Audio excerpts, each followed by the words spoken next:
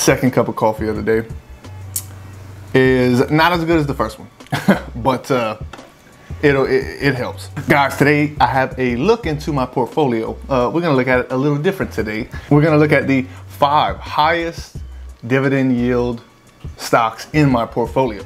Now, these aren't the best dividend stocks in my portfolio, but these have the highest yields, the highest percentage in my portfolio. And we're gonna go over that a little bit today, and I do have a bonus for you. But yeah, so this is my 5 highest yielding dividend stocks in my Robinhood Dividend portfolio. Now, several of these do pay monthly, and several of these are within the same industry, and you'll see in a minute. Anyway, guys, look, I'm Michael Romero, and thank you for joining us for another video today. We finally made it above 800 subscribers, and you guys are awesome for that. Thank you guys so much for the love you've been giving me. It took me 1 year exactly to get 500 subs, which was April 18th, and now we are at 800 within, what, a month maybe, if even that. So 300 in close to a month, and that is awesome. Thank you guys so much for everything you've been doing. We've been having videos hitting over 1,000 back to back. So I'm excited for the growth that we have on this channel. And for that, you may not know this, but I wrote a free ebook on understanding credit, the 5 essential factors of credit. Right here is the cover. If you want your copy of this free ebook, it's free. I don't need anything in return. There's a link in not the description, a link in the comments, the top pinned comment, free ebook on understanding credit. If you want to, also I'll pin a card up here for my building credit and repairing credit playlist. Anyway, let's get to it today. So guys, how do you like Robinhood's new look? I'm kind of digging it, actually. I like the aesthetic they got going on there. But yeah, so listen, so the first entry we have of the highest yielding dividend stock in my portfolio is MPW, Medical Properties Trust. Now, this is a REIT. You guys know I'm a big fan of REITs. This is a REIT. It does not pay monthly. I think it used to pay monthly back in the day, but it doesn't anymore. So the dividend yield on here is 6.654%, which is pretty high, you know, but this is actually the lowest one on this list. So it just goes up from here, guys. So it's relatively small. It's only 8 billion. So it's a small market, small cap company. And as you can see, over the past 5 years, it has gone up pretty steady, but here, just around the 3-month mark, just like everything else, it kind of dipped down. But let me give you a little bit of the background on this when it comes to its dividend information. So, and I got all this from a number of sites, because as you know, Robinhood doesn't really give you that much information. But I use dividends.com and I use Yahoo Finance to get most of my information for these dividend stocks. So the annualized payout is $1.08 or 27 cents per payment per quarter. The payout ratio is 126.83%, which is obviously they're paying more than they are making. But as you guys know, the lowest amount that a REIT can pay is 90%. So a REIT has to pay 90% of their profits in dividends. And the dividend growth on MPW is 6 years. So they've grown their dividend consecutively for 6 years. We'll see if they'll do it again this year. I don't know, a lot of companies are kind of struggling. But annualized growth for the past year is 5.88%, and over the past 3 years is 4%. Now, Medical Properties Trust is a self-advised real estate investment trust which engages in investment, acquisition, development of non-leased healthcare facilities. So they are in the healthcare area of the real estate sector, which I think is actually pretty good because of everything that's going on right now. Unfortunately to say, I own 7 shares, 7.73 shares of it, which is an average cost of $17.96, and I'm down 15%. I'm sorry, 15 bucks on it. So that's about 2.88 of my portfolio.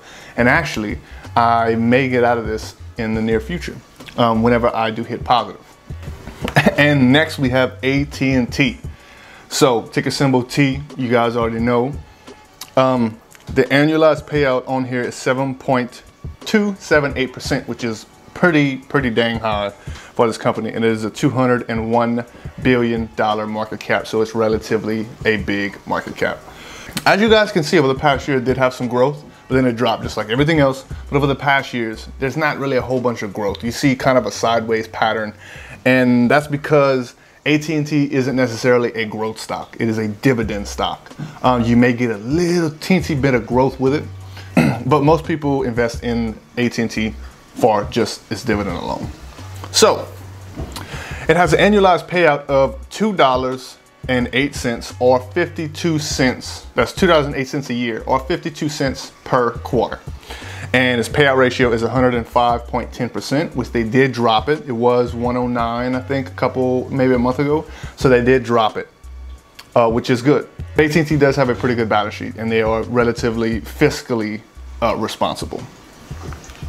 And it is a dividend aristocrat because it has grown its dividend for 35 years. And over the past 1 year, its annualized growth is 1.96%, and over the past 3 years is 2%. So I own 8.68371 shares at an average cost of $34.24, which I do want to get this to $30 or below $30. Because I definitely think what I bought it at is a little overpriced, especially for right now. I think anything under 30, more or less under 29, is in a good area to buy this here. And PE ratio is 14, which is relatively strong. And this is 5.72% of my portfolio. I'm down $51. Hey, I'm not worried about it because I'm still getting dividends from this bad boy. So, all right. So next we have an ETF, which is ETFMG Alternative Harvest, and it has a market cap of 504 million, which is basically a small market cap. Maybe I think it's a micro market cap. Maybe I think it's maybe a micro market cap. I usually don't mess with these, but I really wanted to get into the cannabis sector, and instead of putting money in one company, I decided to put it in an ETF, which is what it's used for. So this is a 7.928% dividend yield, which is pretty damn big. Annualized payout of 40 cents or 10 cents a quarter, and it has a dividend growth of 1 year. So it's only grown its dividend over the past year, and its annualized payout for last year is negative 55.56. In the past 3 years, it was negative 27.19, which I don't know how that works, but okay, yeah. And I own 25.25 shares at an average cost of $16.61. And as you can see, over the past 5 years, it's done a little bit, but not a whole lot. Over the past year, it's just been steadily declining and declining. But I still am pretty bullish on the marijuana industry as a whole. And this is 7% of my portfolio, and I'm down $117.77. But on the day, I'm up $21.47. That's as of Friday. So yeah, next we have AG&C Investment. So AG&C Investment is a relatively small company as well. It is a $6.96 billion market cap, which does make it a small cap company. Its dividend payout though is nice. Its dividend payout is 11.604%, and its annualized payout is $1.44 a year or 12 cents a month, because this does pay monthly. And that is one good reason, that is a great reason for owning it if you're trying to make that monthly dividend income. It's nice to have, you know, a few companies that pay every month rather than you might not get one this month and you might get a bunch next month. So I know I'll have at least some money coming in from a few different stocks each month. Now the payout ratio is 72.02%, which is relatively not that bad. So anyway, its annualized growth over the last year is negative 28%, and over the last 3 years is negative 12%. So that's not that great. So yeah, it hasn't really been growing its dividend, and it doesn't have any dividend growth actually. So I own 33915 shares at an average cost of $15.39. And as you can see, over the past 5 years, it's kind of just been going sideways, sideways, sideways, a little bit of a downtrend. And then boom, just like everything else, it drops all of a sudden. I'm down about $42, which is about 19%, and it's about 4.16% of my portfolio. Next, we have Prospect Capital, ticker symbol PSEC, trading at $4.41.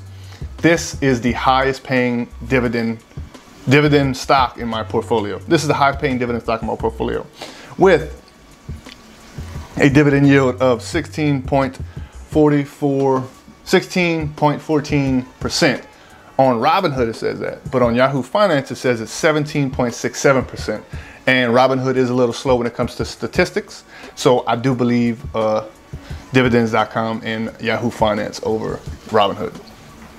Now, its annualized payout is 72 cents a year or 6 cents a month, because it does pay every month. And this is per year per share, if you didn't know. Its payout ratio is 194.59%, which is crazy. They're paying double, almost double of what they're making in earnings per share, which is not the healthiest for a company. But that's why you need to look into these companies before you actually get into them. I do not have a large position in this company. I just own a small amount of them just to get a little bit of dividends each month from it. The dividend growth for PSEC is 8 years. So it's been consistently growing its dividend for the past 8 years. And its annualized growth over the past year is 0%. And its annualized growth for the past 3 years is -7%. So we do see a lot of negative numbers on this list, which is why you guys need to do your due diligence and looking further into the future. When I bought some of these companies, especially some of the real estate companies, I kind of just seen the dividend yield and I got into it without really doing a whole bunch of research on the balance sheets and all this and that.